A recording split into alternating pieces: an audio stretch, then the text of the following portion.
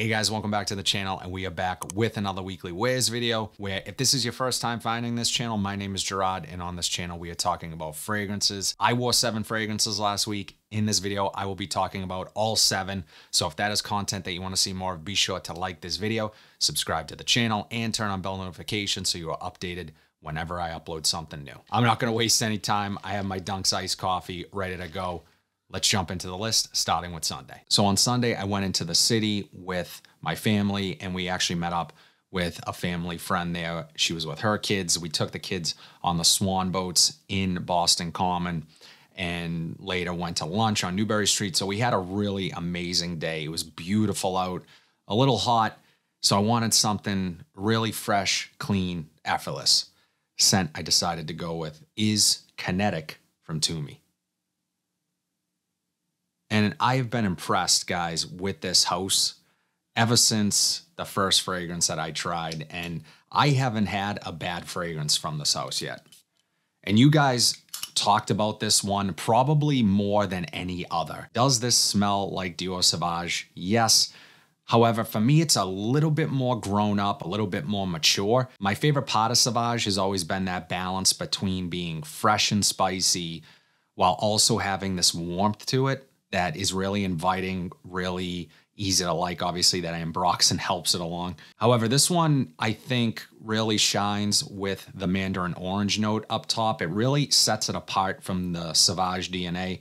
It is a nice addition. If Sauvage is the animated version, this is the live action version, especially from newer formulations of Dior Sauvage. Also what I would call an above average performer here. So much like you guys described, I found this one hard not to like, and I had tested it a few times on skin. I have a Tumi outlet store near me, and they actually had this available to try. And I tried it, really liked it, ended up grabbing a bottle. Kinetic from Tumi. Scent I wore on Monday has a lot of scent memory for me that I tie to this one, and I'll get into it. Scent we are talking about is Mr. Burberry Indigo. And this one reminds me every single time of camping, really glamping. Oh, there we go. Really glamping with my family. We spent some time at Auto Camp, which is down the Cape, not far from where we live. And a few years back, when my oldest daughter was a little younger, we went down there and spent a weekend there. They have these 31-foot Airstreams. They have a fire pit. We were making s'mores. They have games and stuff right on site. So it was a really fun time. Perfect little getaway, weekend getaway for 2 busy professionals with a young kid.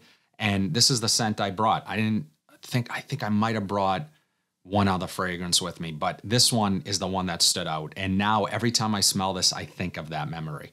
So really special scent for me. This is a Francis Kurkdjian creation, and the quality is there. It's my favorite from this particular line, in my opinion. I don't think this one gets enough love or talked about enough. It has that mineralic, salty, aquatic vibe to it, much like an Acqua di Gio Profondo, but the twist here is the rosemary, the mint. It has this really herbal tea-like quality to it, but the mint really stands out. It smells like a fresh, muddled drink. It's a little bit spicy and effervescent. It pops and sparkles, and this stuff is amazing. I would like to think that I will always have this in the collection, but for what you're paying here, I think you're getting a really high quality scent. Performs as I would expect it to for a brighter, fresher, more aquatic type fragrance.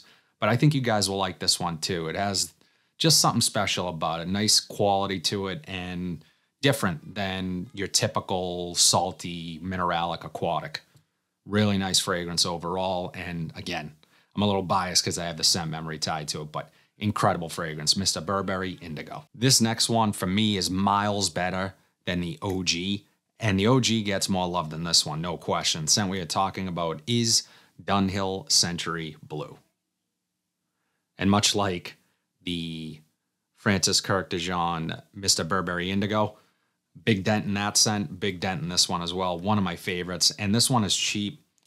It remains cheap, doesn't smell cheap. This has a soft powderiness to it. It's a blue fragrance, but the twist here is the note of iris. It's a little bit fruity and sweet, very woody, and I just love this stuff. There's an addictive quality, especially in the opening. Again, mandarin orange being utilized here, which is one of my favorite notes in perfume. And if I was to ever create a scent, I talk about this often, that would probably be a top note that I would use. It has this kind of oceanside breezy vibe to it, which I find very calming, which is also why this is a scent that I, from time to time, will wear to bed. If I was working late or something, I take a late shower, I'll pop a few sprays of this on. It helps me kind of relax and chill out and settle in for the night. So not the best performer, but one that I'm not afraid to overspray. And because it is so cheap, again, spray with reckless abandon. Really nice fragrance. And the OG, Dunhill Century, not my favorite. Has a note of cypriol oil in there that just smells like pee to me. It smells like hay, like urine. I don't know. It's just not, doesn't work on my skin, put it that way. Dunhill Century, blue. This one I picked up pretty recently, in maybe 2 videos ago, 2 rack store hauls ago. Scent we are talking about is Tommy Vibrant Summer. And you know, the more I spent time with this, the more it grew on me. Initially, I thought, although a nice scent, nothing really special, and I still feel that way. I don't think this is anything that you need to run out and buy right now, but it does have some uniqueness to it. The JPG comparison to Les Beaux is there for me initially. It will smell a little bit like that scent. Now, in the air, it's very synthetic. And that carries over till the life of the scent. It's a synthetic fragrance from start to finish, but it's not a bad synthetic. You have to like aldehydic, fuzzy synthetic fragrances, and it has that effect to it.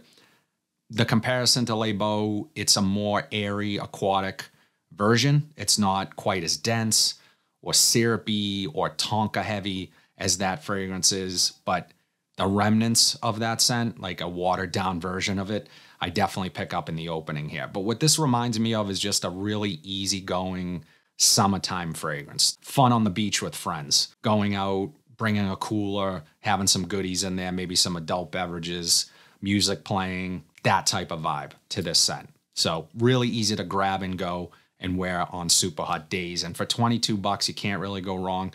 It's one of the better summertime flankers that I've tried in a while. So it's kind of a standout for me for just like that. They nailed it in terms of the marketing stuff. Vibrant summer, you definitely get that vibe. So it's true to the name. Performance here, it stuck around a little bit longer than I had anticipated.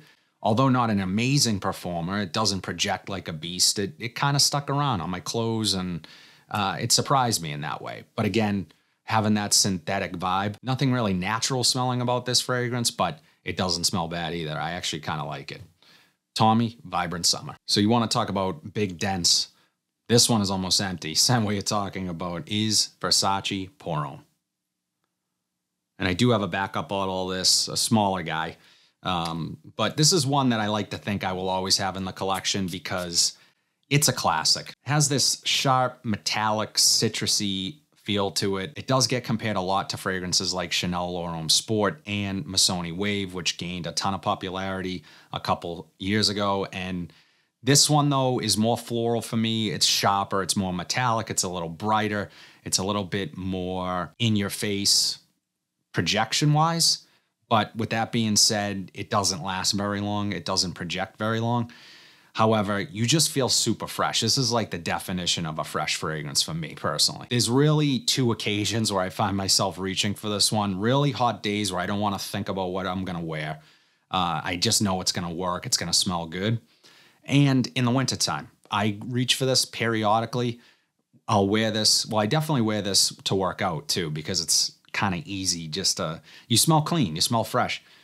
But in the wintertime when you just want something a little bit uplifting to kind of remind you spring and summer are on their way. I live in New England, so the winters can be brutal here. And there are just days where I reach for this just to smell it, and it kind of gets me in that mood. So really nice scent, doesn't last very long, but I mean, at this point, super familiar fragrance that really belongs probably in every collection.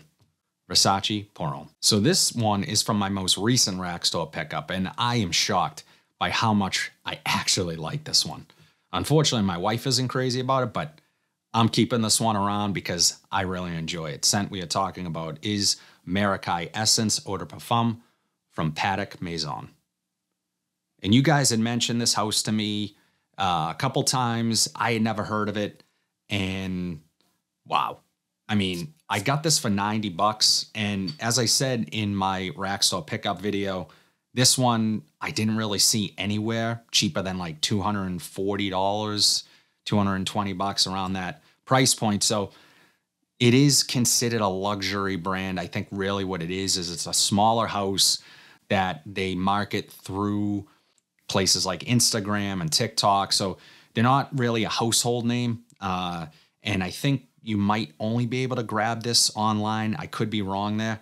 But the scent, let's talk about that, because I initially thought I would be turned off by the white florals in here. You have orange blossom, you have jasmine sambac, and typically those notes for me, the white florals, they don't jive with me. They smell very feminine. It's hard for me to pull those off. Whoever the perfumer is on this, they showed a lot of restraint. They used a vanilla, they used black currant, this fruity earthiness. There's a little bit of a smoky wood here. So as feminine as this is in the opening, that vanilla, the black currant really balances it out nicely. Really kind of brings it more towards the middle, even masculine later in the scent. So really impressed with this fragrance overall. Really high quality smelling. Performance, the sillage is where this turns it up. The sillage is incredible. And I did like 5 sprays, and that may have been one too many. That's how powerful this is for me. There's also notes in here like cinnamon and cacao, which add a lot of depth and complexity to the scent. I love how it changes. I mean, I wasn't expecting to find this. I'm so glad I picked it up. Really enjoying this one right now, and I can't wait to look more into this house. A couple of you guys mentioned Vert from the house that I need to try, so we'll see where that goes. But Maracay Essence Eau de Parfum from Paddock Maison. Finally, on Saturday, I reached for this scent. And I had initially had plans with a friend that I hadn't seen in a while. We were going to go grab something to eat, but then my dog fell ill. He hasn't felt good for a couple days, so I kind of wanted to stick around the house and keep a closer eye on him. But this is the fragrance I wore. It was sent to me by my friend and supporter of the channel, Danny, who has been amazing. And I'm so appreciative, Danny. Thank you for sending this my way. And actually, I'm going to pay it forward. So if you stick around till the end of this video, I'll tell you how I'm going to do that. But the scent we are talking about is L'Homme Ideal Cologne from Guerlain. Now, I can't believe, guys, at one point, this thing was available at rack stores at a discount. Really nice atomizer on here. And my friend Ryan from Grown Man Style, if you guys have an opportunity to check out his channel, you should.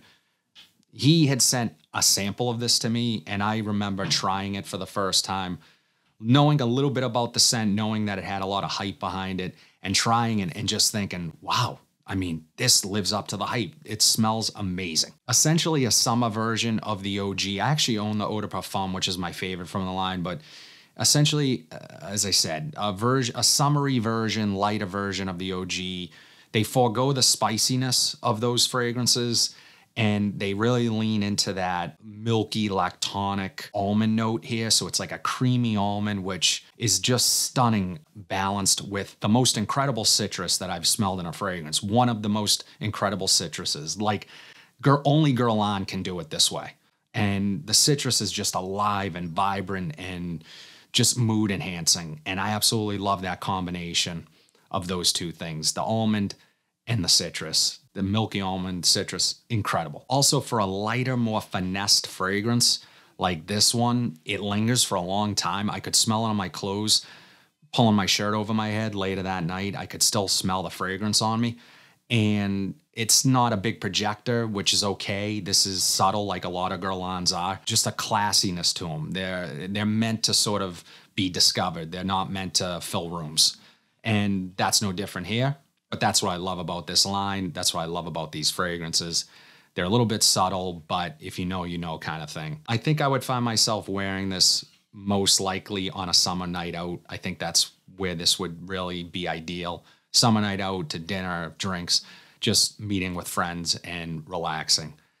man, incredible stuff. And as I said, I want to pay it forward. We are close to 15,000 subscribers. So what I am going to do is a giveaway at 15K.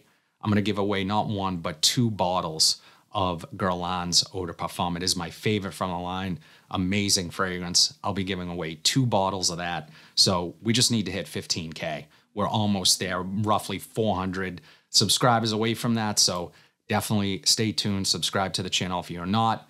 And then once we hit 15K, we will be able to get a little more into how to enter that contest. That's all I have today, guys. All 7 fragrances that I wore last week. I would love to know what your weekly rotation was. Drop it in the comments section down below. I always love hearing what you guys are wearing. But if you like what you saw today, please be sure to like, comment, subscribe, share this video, hit that bell notification so you are updated whenever I upload new content. But until then, have a fantastic week, and I'll see you in the next video.